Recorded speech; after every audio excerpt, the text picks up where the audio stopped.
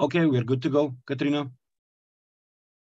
Hey, hello, everybody. It's not as crowded as I expected in the Zoom room, but I hear there are like around 20, 30 people on the stream, so I would invite them to join us here in the Zoom room, or if not, to engage in the conversation, asking questions, etc., in the stream itself, in the comment area.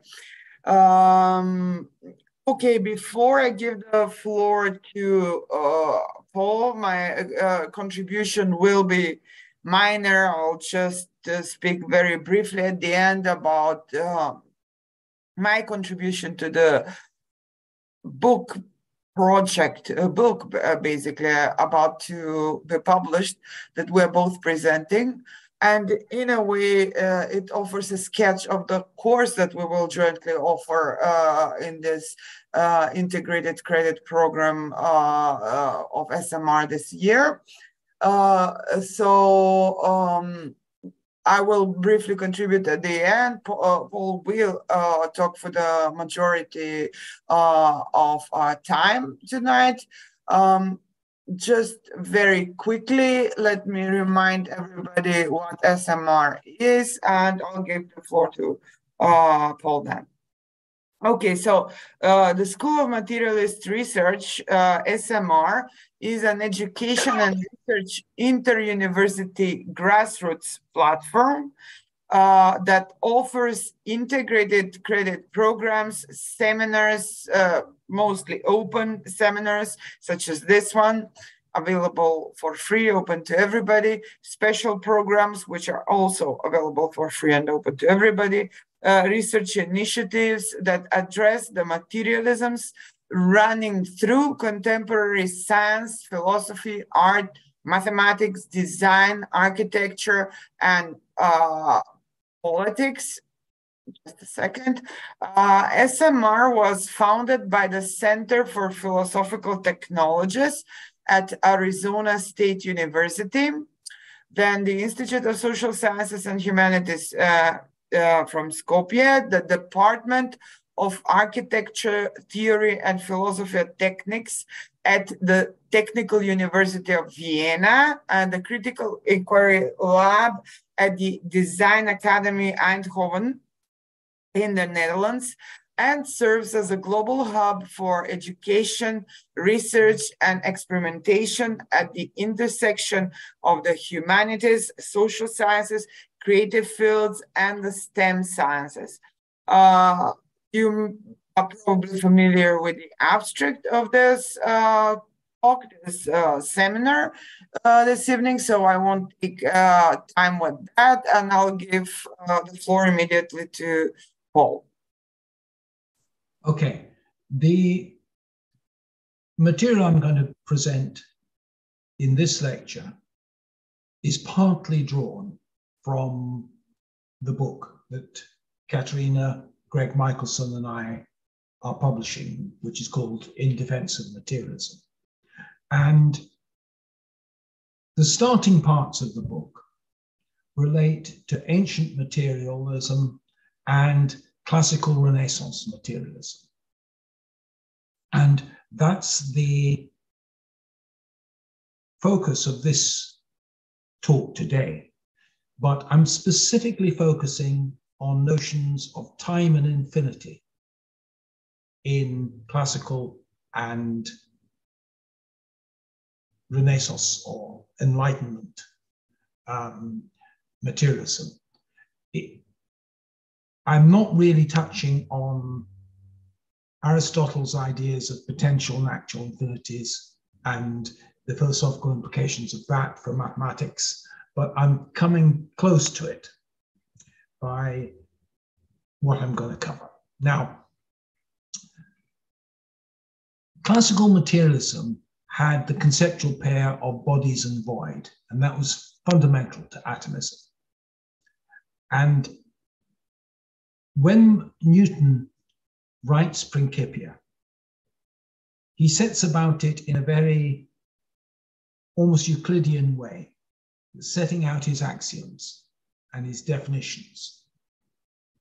And among these is the definition of time and space. And a definition of time and space had to precede any systematic theory of motion of bodies. And his definitions of time and space are widely quoted because it's on this that the Newtonian and Einstein worldview shift. What he says of time is, as I say, this is cited again and again. Absolute true and mathematical time of itself and from its own nature flows equably without regard to anything external, and by another name is called duration. Relative, apparent, and common time is some sensible and external, whether accurate or unequable, measure of duration by means of motion, which is commonly used instead of true time, such as an hour, a day, a month, or year. Now, this definition packs a lot into it. He talks of two times. There's true time, which is mathematical and independent of the movement of bodies, because the movement of bodies is a movement in time with respect to time. But that's not the time we know. The time we know is what he calls relative time. And this time we measure in terms of the position of bodies. Bodies that we know are in motion. So we've got a prior assumption of motion in order to measure time. Now, the motion could be the hands of a clock. By Newton's time, it mainly was the hands of a clock. But as this 18th century image of an 18th century clock shows, even in those days, clocks still recognized their astronomical heritage. This one showed the phases of the moon at the same time as the dial, in a sense, shows the position of the sun in the sky. Alternatively, you could measure relative time explicitly by the position of the sun in the sky using a sundial.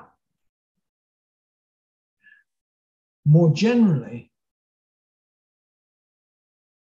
astronomical bodies would be used to measure time. That's the example he gives: an hour, a month, a day. Those are essentially, apart from the hour, the day, the month, the year, those are astronomical observations. And he applies the metaphor that absolute time flows. And it's a plausible metaphor. But when you think of it, it's surely a contradictory one, because it's a metaphor based on the idea of a stream flowing. And when a stream flows, it moves. But the motion is defined in the context of time. Can one take that metaphor and apply it to time itself? If you throw a twig down on one side of a bridge, a few seconds later it appears on the other side. And we then conclude the river flows. So my modification of the Pooh Bear image. At time t0, a twig lands in the stream. t0 plus 8 seconds, we see the twig. We know the bridge is 4 meters long, so we can conclude the stream's flowing at half a meter a second. But to do that, we must have a notion of time already. We must have the notion of time on a watch or on a stopwatch. And the flow is defined with respect to that. This is a flow in space with respect to time. But what was time itself supposed to flow with respect to? This gives rise to paradoxes as soon as you think of it.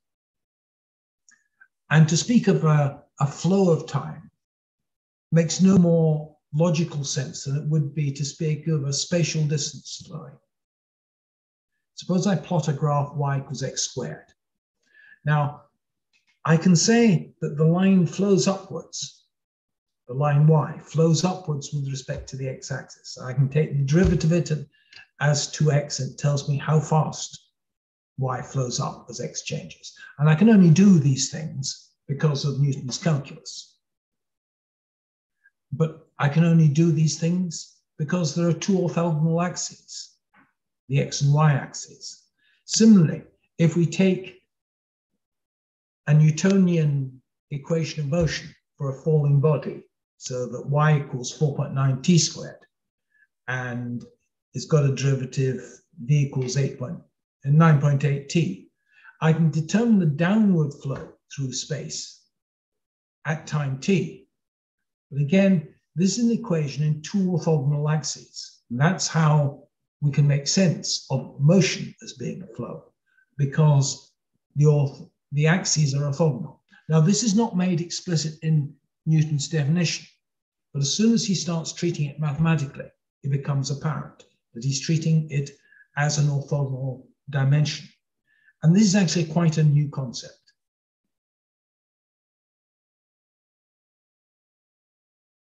No sooner does he introduce his flowing absolute time than he puts it to one side to introduce what actually works, which is relative time.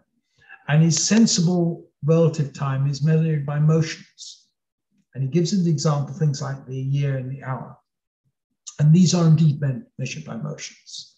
The image there shows the position of the sun in the sky at successive points in the day. The motions of the earth around the sun for the year, the spin of the earth on its axis for a day. So motion is there defining our time. And he's saying we can't measure motion with respect to his hypothetical absolute time. He's already got a relative notion of the earth. Instead, we can only measure one motion with respect to another. Now, if we take a classical astronomer, and he wanted to determine the moment an eclipse of the moon takes place, how would he do that? He wanted to report on the hour at which an eclipse of the moon takes place. It's dark, can't see the sun in the sky usually. Sometimes an eclipse of the moon is visible during daytime, but not normally. So he would be measuring the angle with respect to the celestial zenith of some reference star whose position relative to the sun on that day was known. But this is well pre-Newtonian. Here is a quotation. For we find that the phenomena of eclipses, especially lunar eclipses, which take place at the same time for all observers, are nevertheless not recorded as occurring at the same time, that is, at an equal distance from noon by all observers. Rather, the hour recorded by the more easterly observers is always later than that recorded by the more westerly. And we find differences in the hour are proportional to the differences between places of observation. Now, this is pre-Newtonian. This is Ptolemy writing in the 300s AD. And what do we have as concepts here? He's using this to prove that the Earth is spherical. Why? Because the Earth is spherical and the sun and the moon are going round it, and that's why things appear at a different time relative to noon for people further to the east. He's making a distinction between absolute time, which Newton is also talking about. There's an absolute time which is given by the simultaneous observation of an eclipse. Now, this was no small matter. For instance, the determination of longitude for map making was a huge problem. How could you determine what the position of a colony in America was relative to Europe, unless you could have some notion of absolute time, at which you could then observe the position of a star. And this point of Ptolemy about eclipses was being used as a method. And the relative time was being recorded by the observation of positions of stars.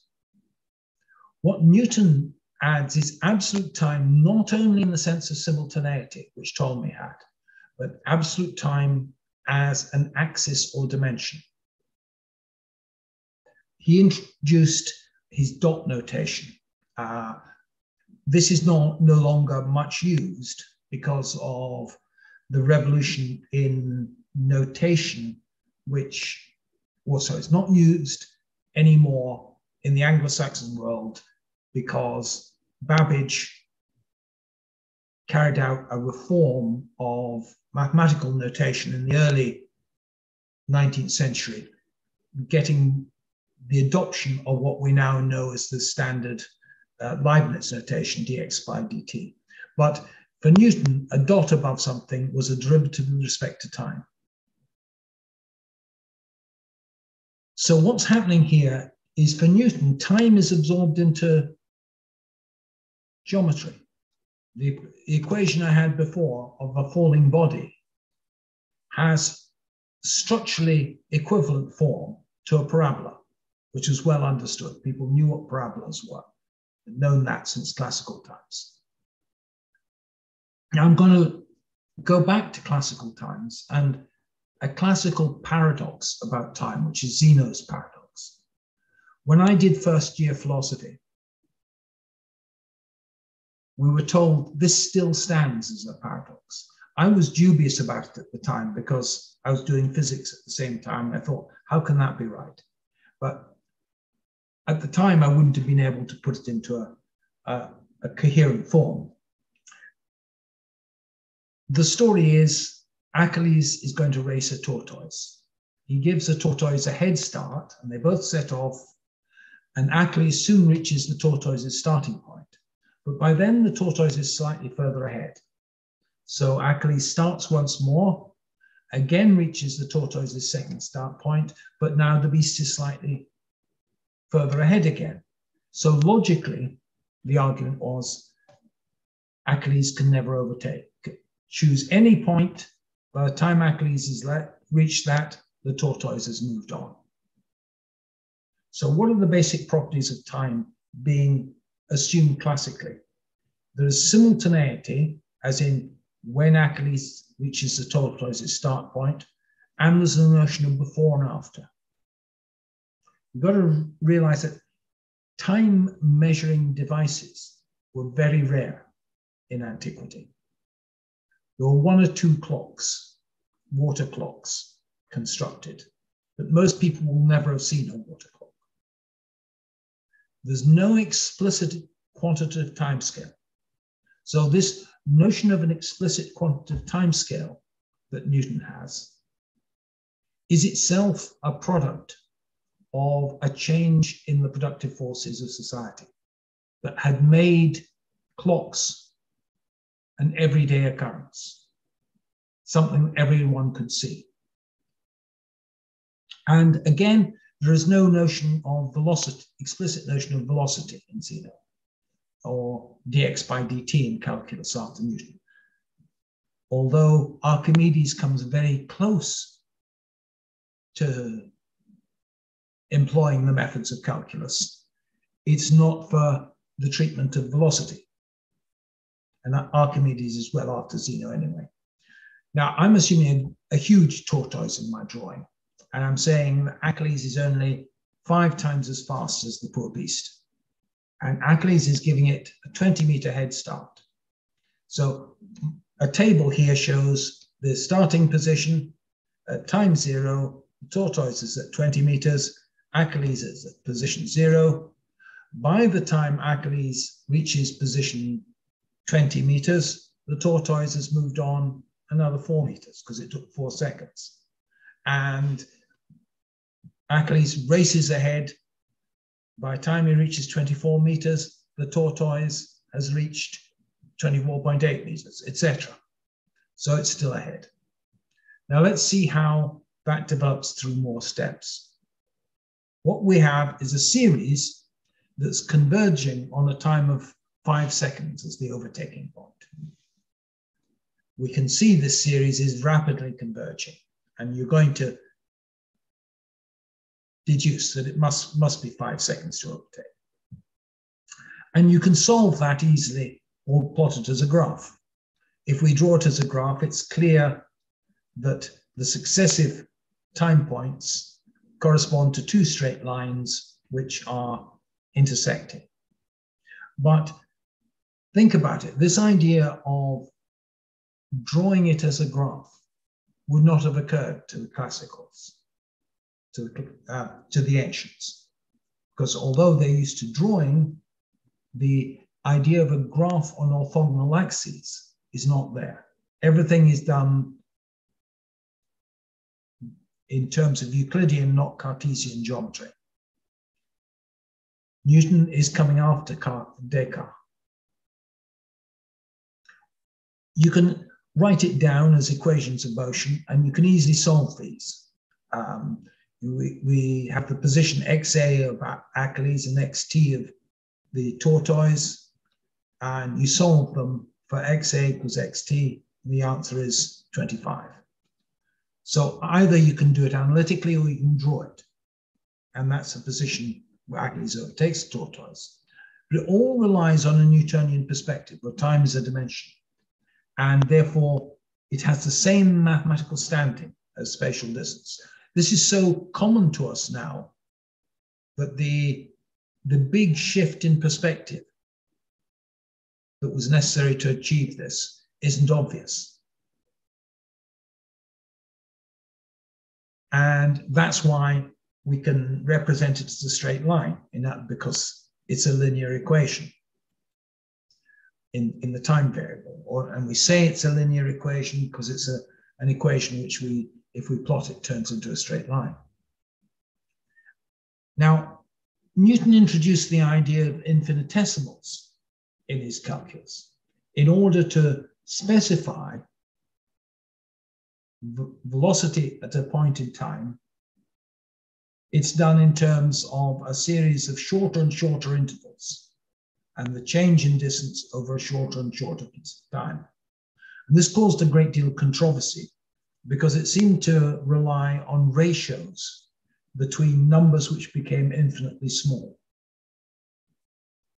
In the end, it's resolved by Cauchy in the early 19th century with the rigorous foundation, axiomatic foundation of calculus in terms of limits and series. So the series to the left is easily treatable by Cauchy as a limit series that gives the answer 25.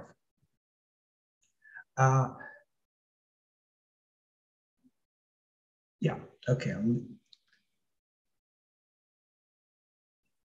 Now, if you cast Zeno's paradox as geometry, it obviously says ridiculous things. It would appear to say that incident lines never meet, since you can construct an infinite series of steps between any 2 incident lines. And these series of steps approach but never actually reach the intersection. I'm calling it a Zenoic series because I'm replacing the x-axis, the time axis, with the x-axis. But what's the material basis for this concept of an infinitesimal? Whether we're talking about an infinitesimal in space or an infinitesimal in time.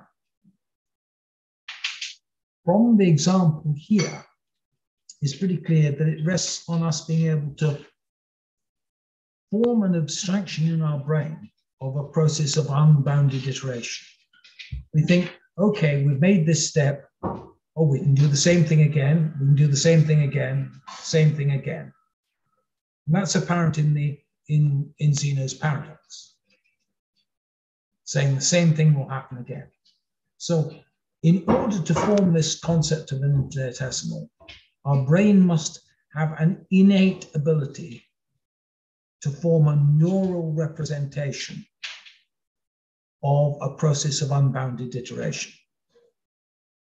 Otherwise, we couldn't think it. Now, you can write down what Zeno is doing as an algorithm. I've written it down as a C algorithm here. I'm not going to go into the details of it, but the important point is that it has a while construct. It says, while the position of Achilles is behind the position of the tortoise, keep on doing this. Repeat these steps. Now, that's expressed in a computer programming language. But in essence, Zeno was specifying an iterative algorithm of that sort. And it's a non-terminating algorithm. And that's his paradox. His paradox is that the position of Achilles never overtakes the position of the tortoise. That should be XA and XT. It's a non-terminating one. And to denote potentially non-terminating algorithms, all general purpose programming language requires something equivalent to this while construct, you see. And this is now known to be a precondition of a Turing-complete model. A Turing-complete model in a programming language has to have the possibility of unbounded iteration. Now, if you look at, I've been talking about smaller and smaller time steps, but extensive infinity is based on exactly the same thing. It's from the axiom that if x is an integer, x plus 1 is also an integer. From that, the inference is you can keep on doing that. There's a slight difference in that this is a recursive definition, but computationally, unbounded recursion and unbounded iteration are equivalent. So if we take the symbol infinity, infinity isn't a thing, but it's a symbol standing for an unbounded algorithmic process. But what's the material basis for having this concept? And what I mean is, what's the neural basis for this concept? Why does this concept make sense to us? It's well worth having a look at this work by Lakoff and Nunes called Where Mathematics Comes From. They argue that we can do maths because the nervous system provides a sufficient basis, sufficient mechanism to represent mathematical concepts. And I think it's a real step forward for the materialist theory of maths, this. In particular, they show that the nervous systems have an ability or a module that represents unbounded iteration. And this is a basic property of vertebrate nervous systems. And sorry, also invertebrate ones have it as well. And it exists because in general, walking or locomotion requires the brain to be able to handle unbounded iteration. We can express walking in algorithmic terms of what a robot's computer would tell its legs to do. So I can write an algorithm for walking. While you haven't hit an obstacle, raise and swing forward one leg and push back the opposite leg. Then invert your legs. And that procedure enables you to walk with two legs. It's more complex if you're a dog or a horse. The sequence of movements is longer because you've got to handle 4 limbs at once. And it's more complex because the way quadrupeds walk or move is different according to their walking, trotting, galloping, etc. which legs are in contact with the ground. And if you are programming a dog robot, you actually have to, the people who program dog robots are only able to do it after a deep understanding of the gait of animals. And if you see film of the Boston Dynamics dog robot, it looks remarkably accurate. It looks really like a running dog.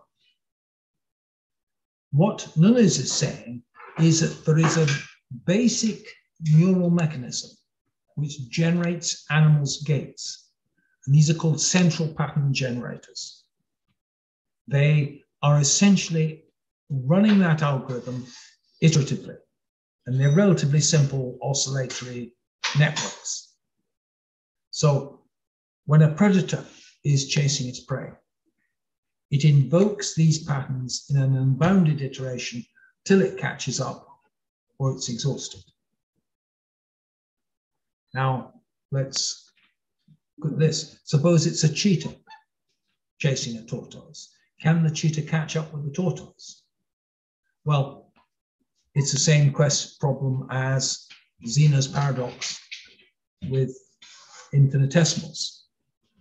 To construct his paradox, Zeno is explicitly relying on the notion of running. And running is the archetypal central pattern generator activity. And it's the neural or material foundation of all concepts of infinity. But this is very evident in its first paradoxical presentation. It's actually presented as running. Whereas according to Nunes, it is the concept of unbounded iteration that is, the ability to think the concept of unbounded iteration rests on a neural ability which was originally evolved for walking or running. So infinity is literally pedestrian. Okay, that's me stopping. Okay. When here.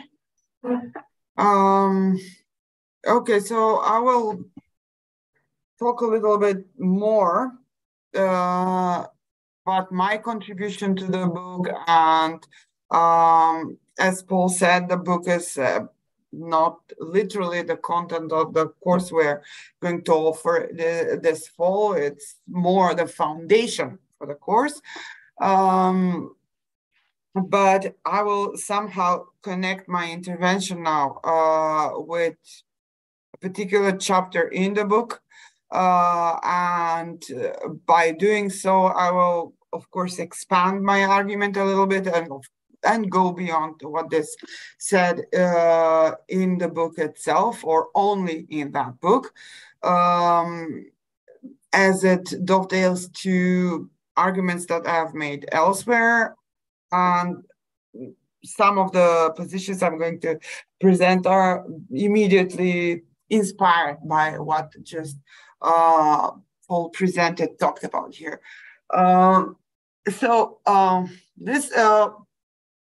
project of ours, this book is a really robust, ambitious project of a certain genealogy of materialist thought, whereby we try to distinguish supposed alleged philosophical materialisms from what is proper materialism according to us. With the help of Marx, essentially, and the late atomists, correct me if I'm wrong, Paul, we have established that this notion of mechanicity is central to the idea of materialism proper.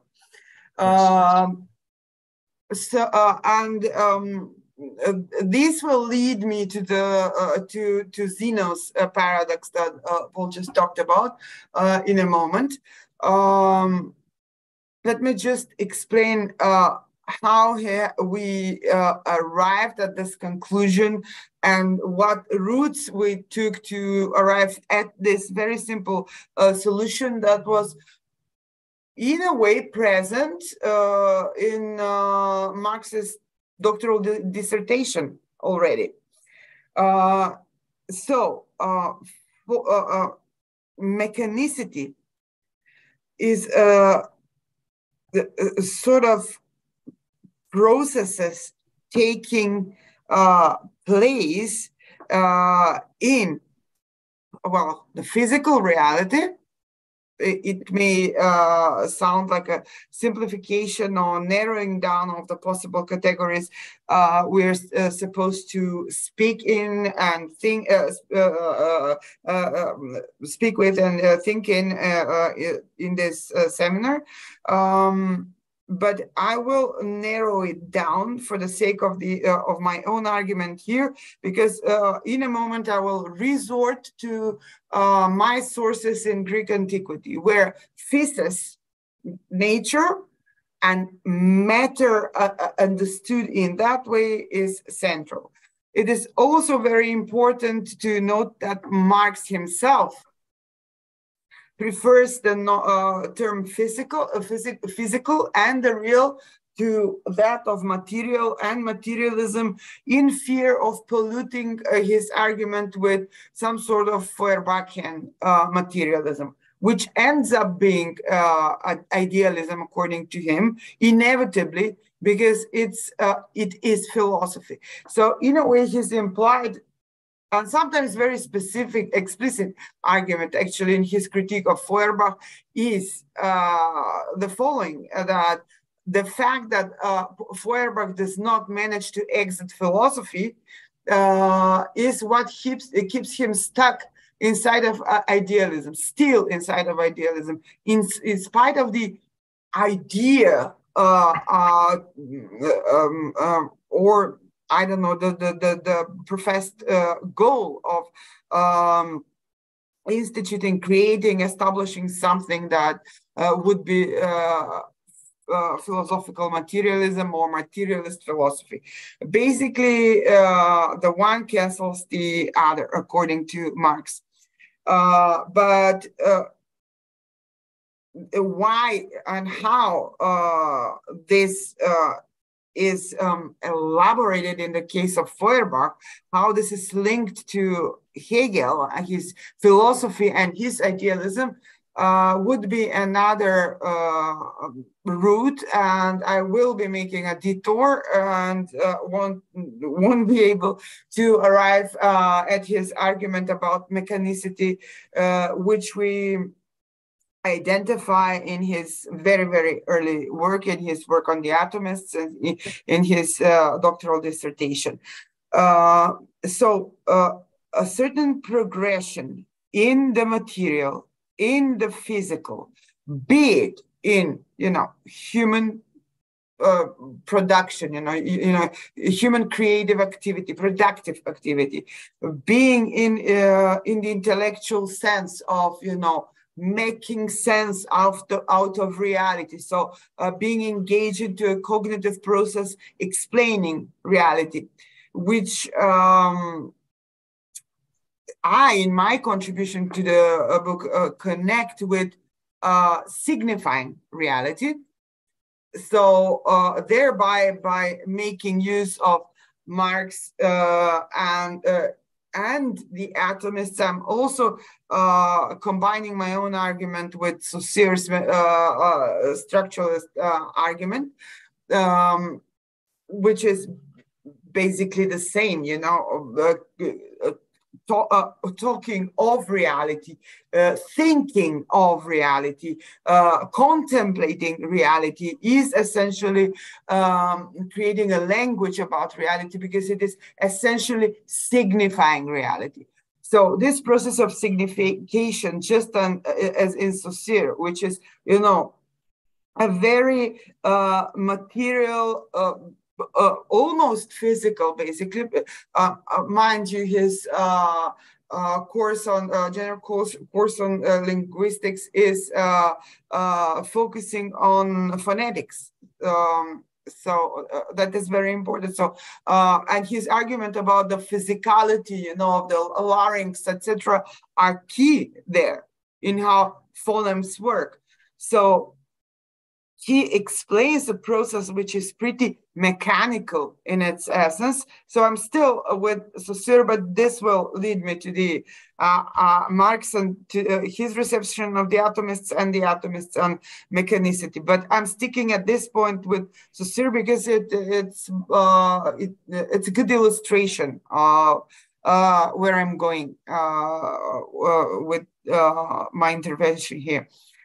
So a phoneme next to another phoneme is positioned according to certain purely mechanical rules. What sound next to what sound can work, what variants of these two sounds working together can be worked out.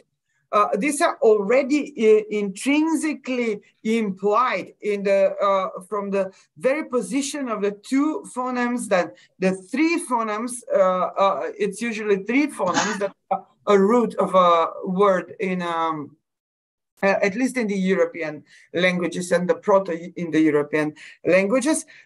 So what rules keep them together? What rules imply a certain repositioning of the phonemes because of, I don't know, simply laws of, economical laws, the economy of the sound, where it stands better, where it works better, where it's and how it's easier to pronounce it, etc., etc. So these are very material, mechanical rules, conditions. Yet, after having satisfied these rules, we can develop, let's say, a full morpheme, a full semanteme, let's call it. That's what the way that improvise a little bit with the terminology of postmodernism. So we can develop the more complex forms of language, but according to the models of how phonetics works. And this is where Saussure worked out the rule of arbitrarity, the rule of differentiation and arbitrarity. Let me just also focus briefly on arbitrarity, because it also leads to mechanicity again. It's completely arbitrary, according to Saussure, which sounds you choose to signify something. The same three sounds in a root of a word in one group of languages can mean one thing, and in another group of languages a completely different thing. But how they're positioned to other words, to other sounds, to the rest of the rules in the language, is not structuralism.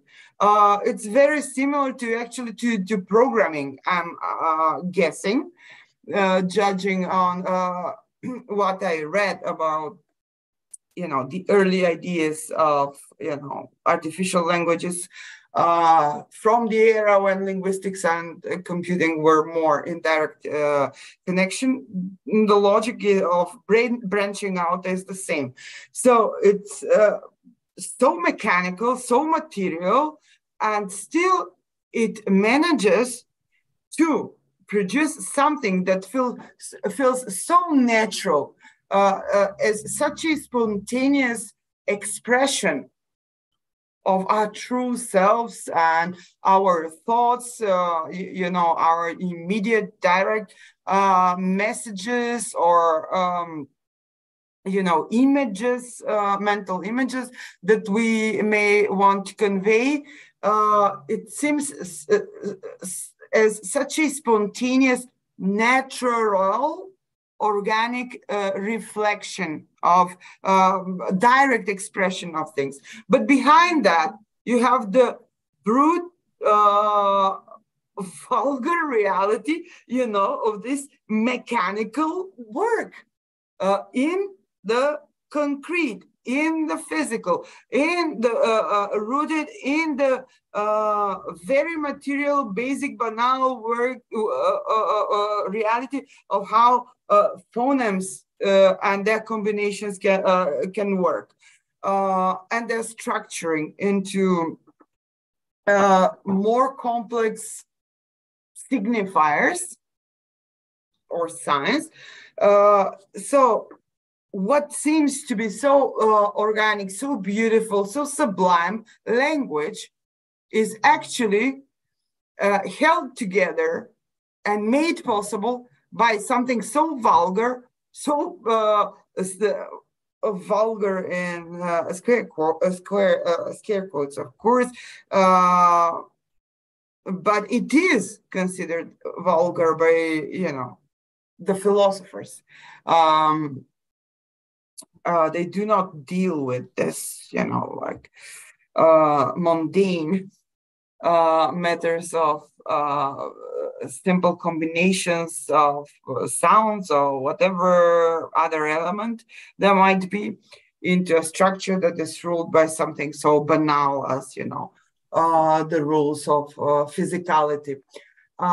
So the atoms behind the material reality work in the same way, in a very similar way. One had to study literally the mechanicity of the possible combination. One had to be so hands-on that, especially in ancient atomism, that it didn't even resemble philosophy. It did not have the, the allure, the nobility of, philosophical thought. It was, it seemed like almost, some sort of an artisan's work or product, and so they dealt with these combinations of what comes where, what atom should have which form. How do we deal with the problem of empty space and void? Well, we deal with it by thinking of another type of atom that will be called the void. Okay, will this work or not? So all of this is almost, like having a banal conversation compared to the discourses of Parmenides, or Plato, or Aristotle. Not so much. Aristotle also wanted to dirty his hands with, this material facts of life and discuss them in those terms. So this idea that what is there in the mud, so mechanical, so concrete, so as if concrete in the sense of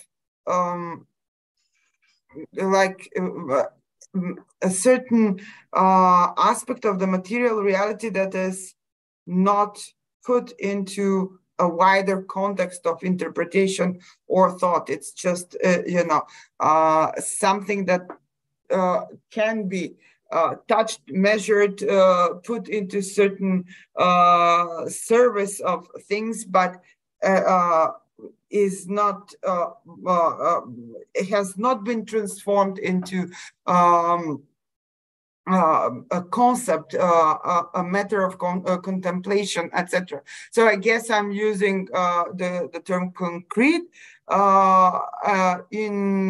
as opposed to ideal, as does Marx and Grundrisse, or also very interestingly Saussure, who would, I guess, he also uses the term concrete in the same sense. So it seems like some sort of a banal chunk of reality that is almost, like meaningless. What do we do with this physical object out there without it being put into and transformed into some sort of an object object of contemplation and elevated into a higher form of truth. So this sublimation of the concrete, this is where I was going. This sublimation of the concrete, this sublimation of the material, this sublimation of the banality or lack of imbued idea into the physical reality. All of this is materiality or matter in the sense seen, at least, in the sense in which philosophy never wanted to deal with. It was too banal. It's just nothing we can produce some sort of sublime meaning out of. And that is why Marx insisted that philosophers like Feuerbach, who still remained moved by the desires, dreams, and aspirations and the narcissistic drive of philosophy, will eventually end up being idealists in spite of their declared intention and declared supposedly finished project of having proposed materialist philosophy. So that's a bit about mechanicity, about atoms, about why we place so much importance on mechanicity. I used my own route into explaining the precepts of the project because I have studied linguistics as well, and classical languages and comparative Indo-European linguistics. So that's the easier route for me to arrive to very similar conclusions to the ones that Paul and Greg have arrived at. And finally, I just want to add something to wrap up a little bit on antiquity, if there is time for that. In the first chapter, and I don't know if the dialectics, my chapter of dialectics is the second or the third, I can't remember. In the first two chapters, which I have contributed to this project, I deal with the philosophers of antiquity, and I deal also with the question of I do not deal with the question of Zeno's paradox, but I kind of run into it in a way, because I'm dealing with Parmenides there. As you know, or as you may know, Parmenides and Zeno belong to the same school of philosophical thought, the Eleatic school of thought, and it leads us in a way to the question of the atom or the uncuttable. Parmenides, Zeno, kind of gave birth to philosophy as we know it, but also aborted in a way its possibility to think the questions of movement, change, and time. Why? Because movement and change presupposed empty space. Empty space presupposed nothingness.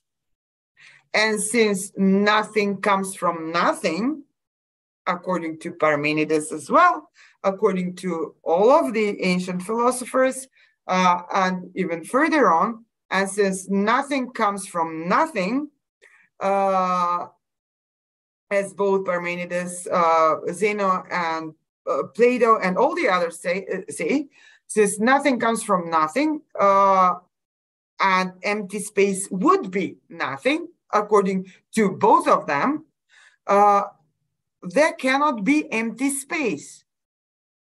So everything is filled up with existence.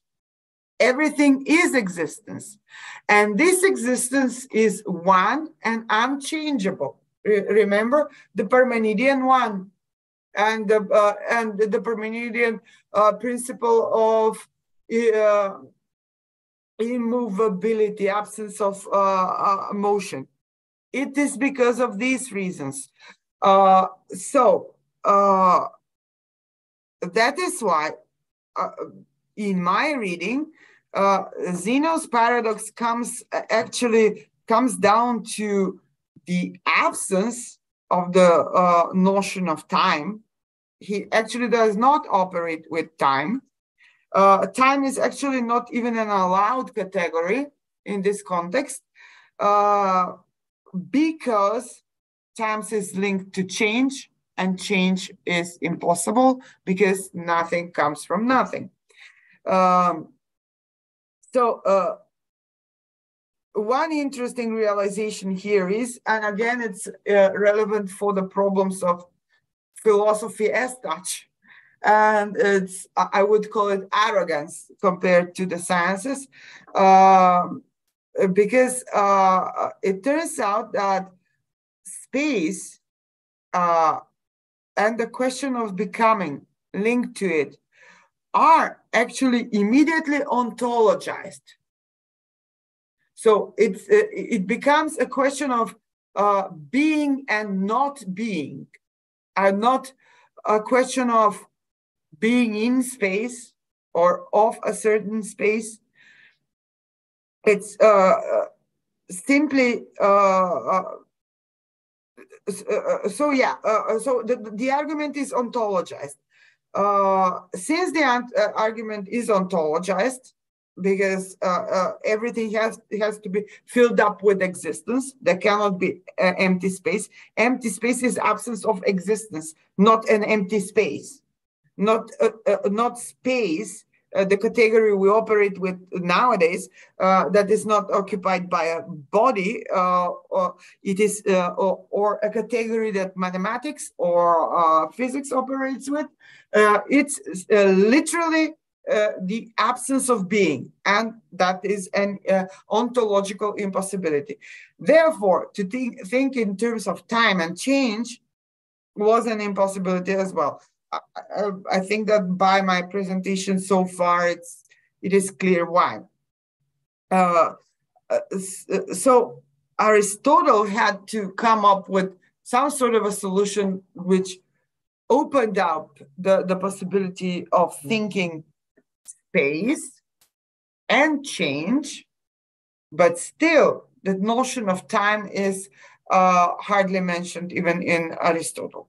He says time is not in this he's helped by his organon, and so devising this categorical system, a system of categories, he can think in with logical precision, which was back then called rhetorical, actually. So space, Aristotle says, space is not toon nor ousia. So it's not a substance or essence.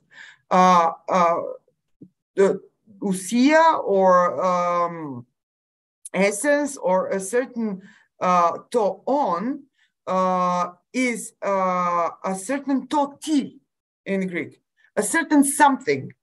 Whereas he says space is not a certain something.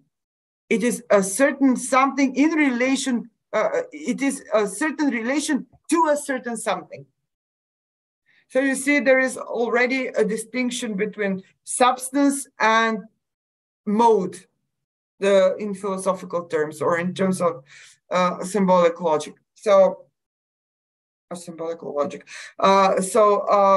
This is the shortcut that Aristotle takes, and this opens up the possibility of this for discussion. So the atomists take it further, and I will wrap up here. The atomists take it further and try to, of course, they precede the early atomists, they precede Aristotle, but I'm referring here more to Epicurus, Lucretius, and those that come after him.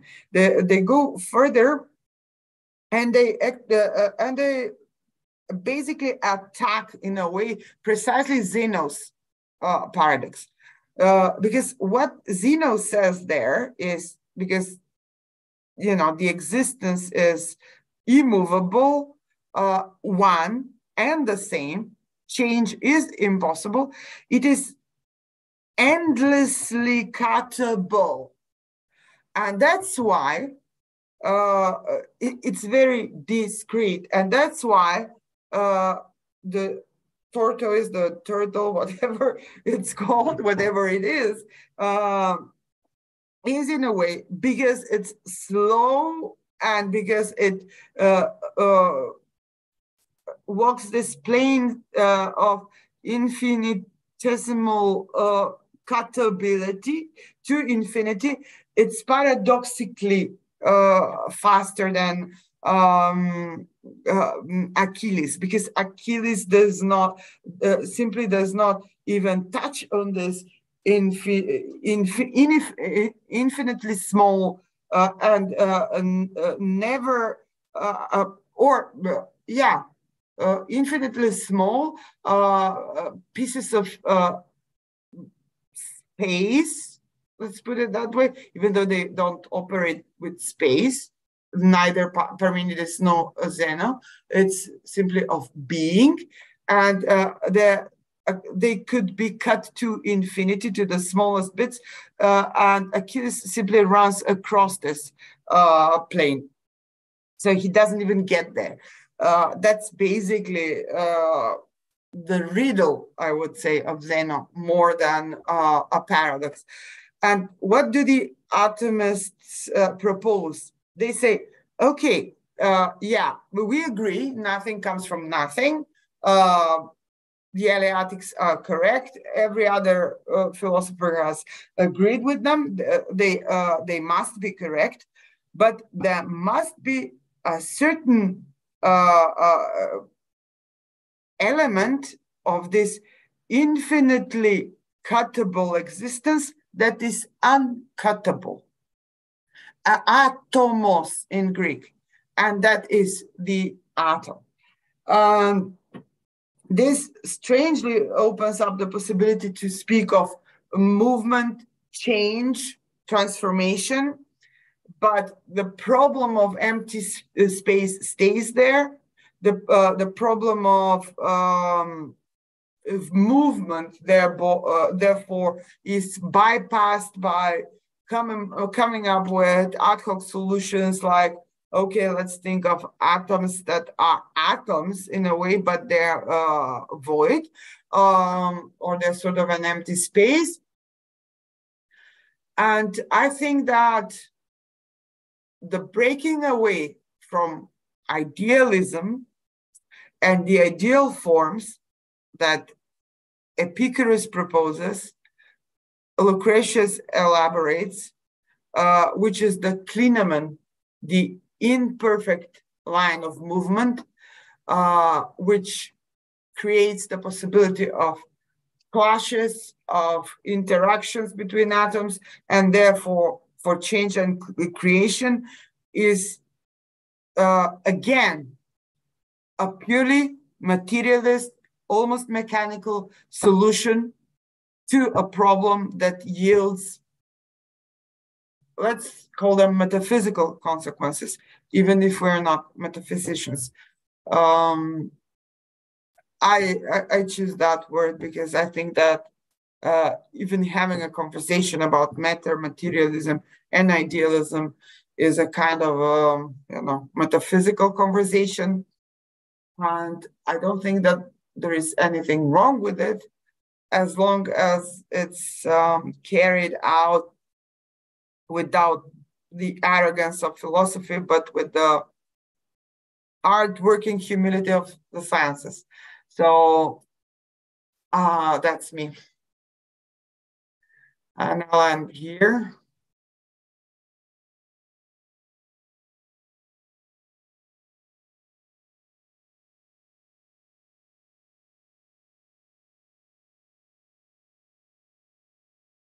So now, if there are questions, commentaries, comments, etc., please share them with us here in the Zoom, even though most of you are on the stream.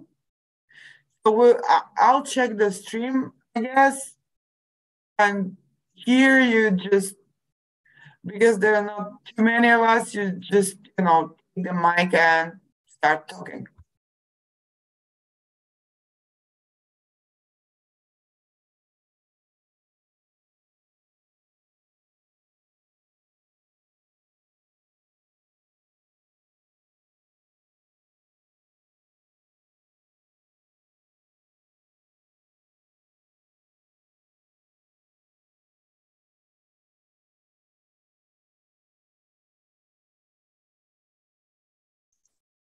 There don't appear to be any questions that I can see. Yeah, not at the moment, not in the Zoom room.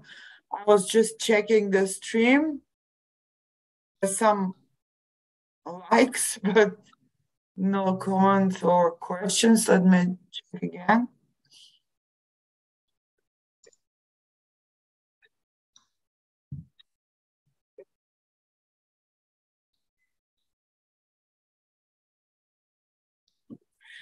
No. Okay, so should we wrap up or wait another moment if somebody wants to say something?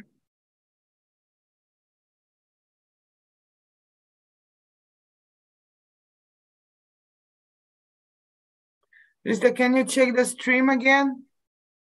Yes, Because I'm checking. Yeah. there seem to be people there.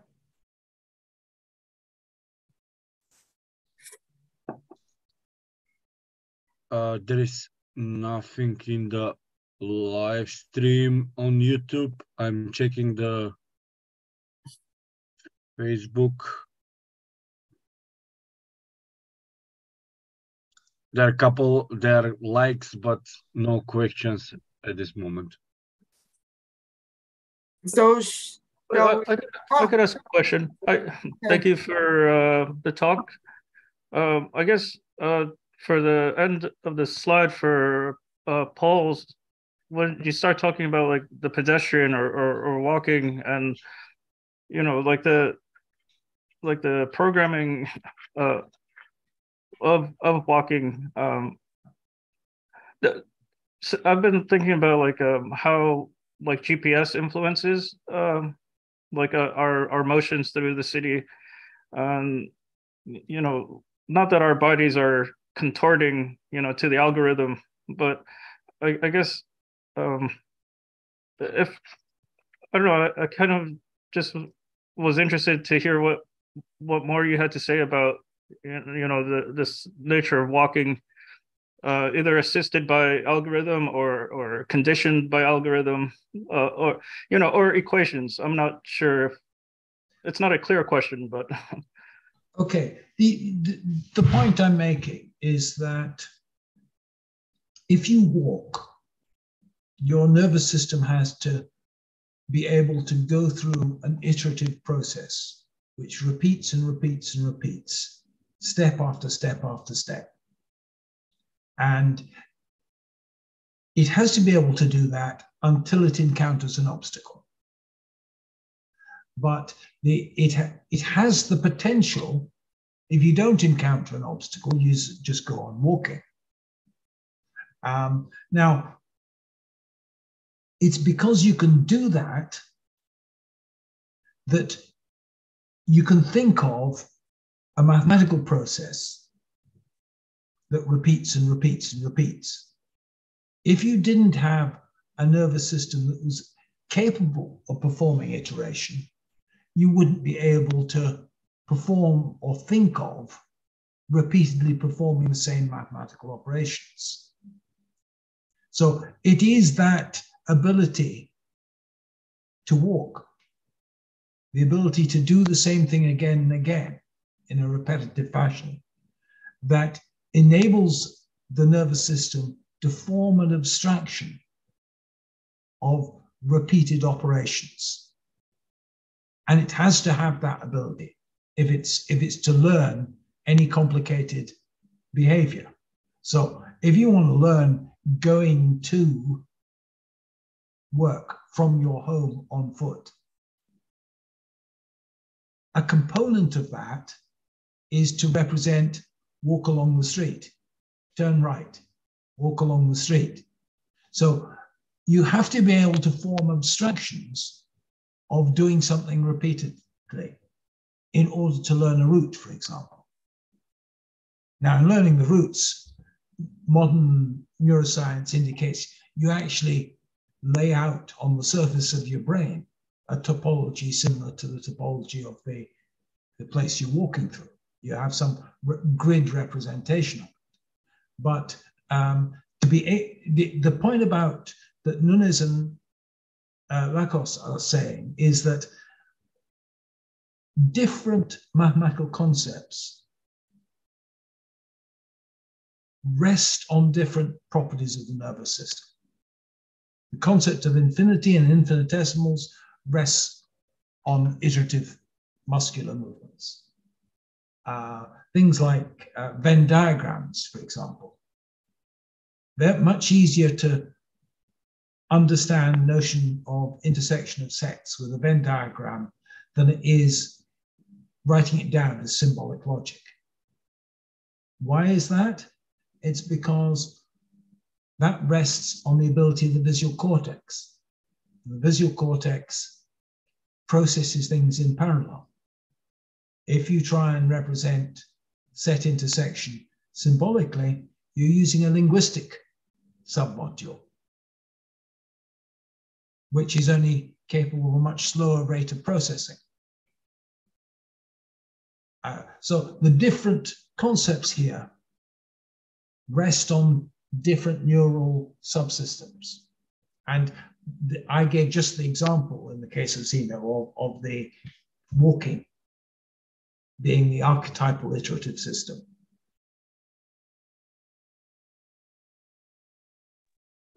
Thank you. The other component, like because of the robotic dog, I start thinking of like the robotic worker, like the delivery worker as robot, and I like to think of like a return of the flaneur, you know, like with the derives walking through this urban space.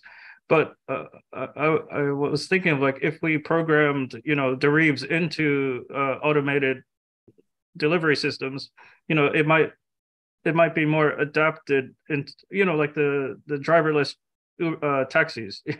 You know, like usually they're just going from objective, you know, to destination, or they don't have like, well, I don't know, the learning process, I guess.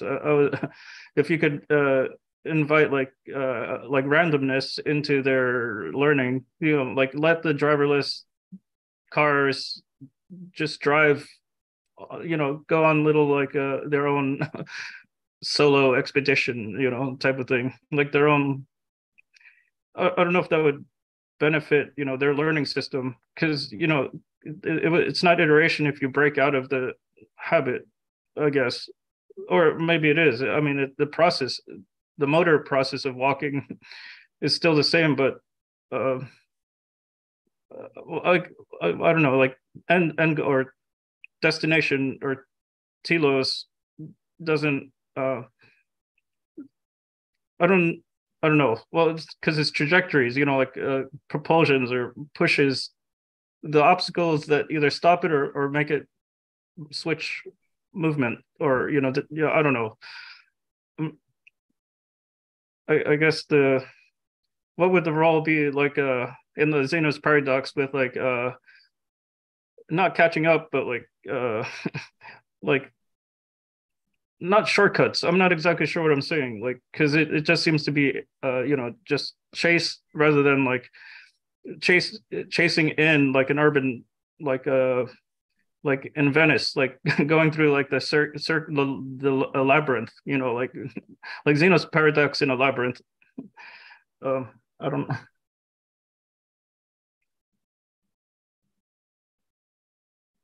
Where they both don't know where they're going, but they're still chasing. I'm not exactly sure if it's a clear question, but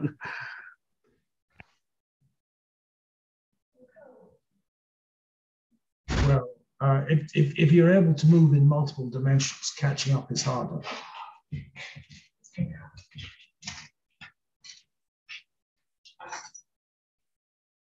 Okay. That was a question to Paul, right? Just, that was an open comment. I don't know. It was just.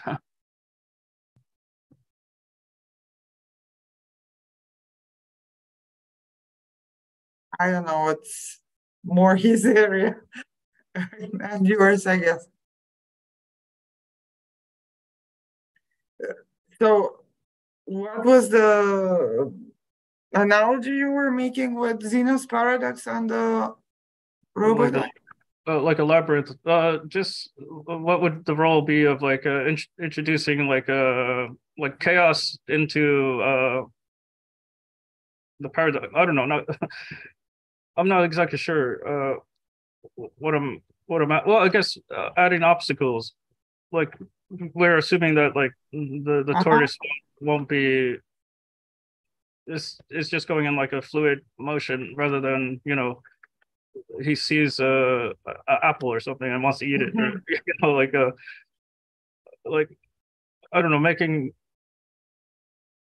the paradox more into like a Zeno, no Parmenides would ever allow for randomness or chaos or whatever they think in ideal terms, and if one does not think in ideal terms, if one does not think in terms of pure ideas that are perfect in form as well, one is not doing philosophy according to the ancient philosophers. The problem is, and that is what Marx noticed, is that this atavism of thought, this atavism of a presumed perfection, is basically what keeps philosophy trapped into idealism all throughout its history. You know, yeah, there is historical development. There are changes in, you know, the history of ideas in Western philosophy, etc., etc.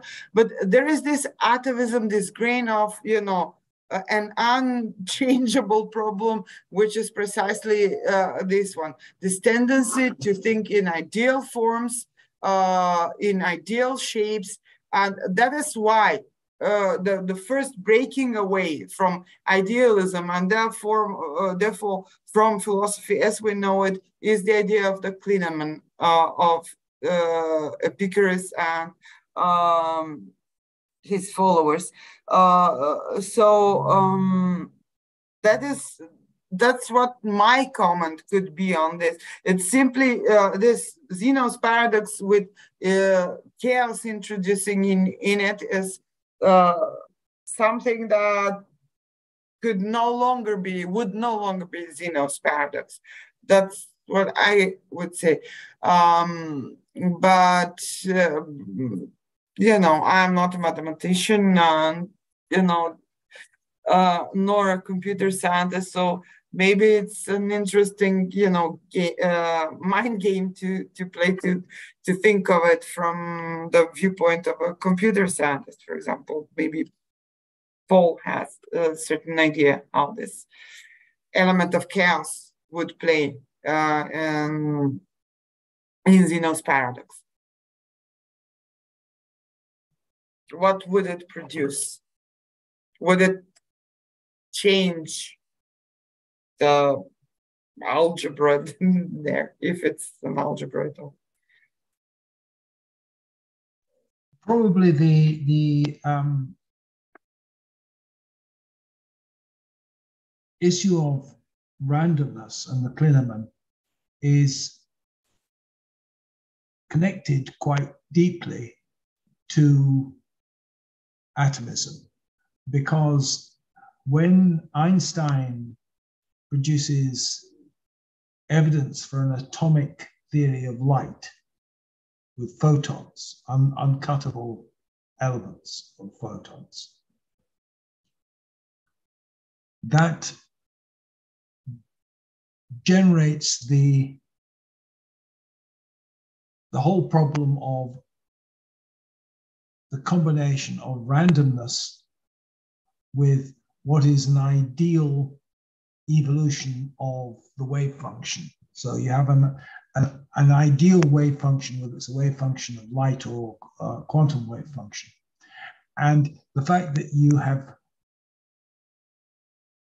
an atomism imposed on top of that means that particles can only be in one position when observed or when they interact, because they are smallest possible cuttable element of light. So the apparently random speckle pattern that you get from interference or any kind of low light imaging is a necessary consequence of uncuttability, sorry, of photons. If you take, I mean, the picture I'm getting of Katerina at the moment speckles badly. It's all speckly around the bottom. And this is an effect of relatively low light intensity and not great quality cameras. When you've got relatively low light intensity, poor quality cameras, you get speckles because the modern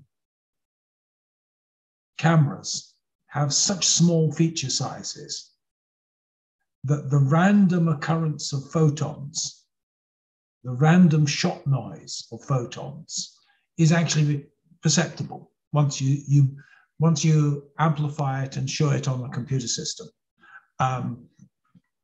Now, that random shot noise of photons is a necessary consequence of the being photons, of the being atoms of light. You can't get a completely smooth visual field. You get a visual field with noise in it. And this is an inevitable consequence of uncuttability. This is why Einstein got the Nobel Prize for his photoelectric effect paper, that light is actually uncuttable. Whereas the classical mathematical representation of it is as a continuous function. So the same mathematical perfection versus reality that you're talking about exists between Maxwell's equations and Einstein's photoelectric effect.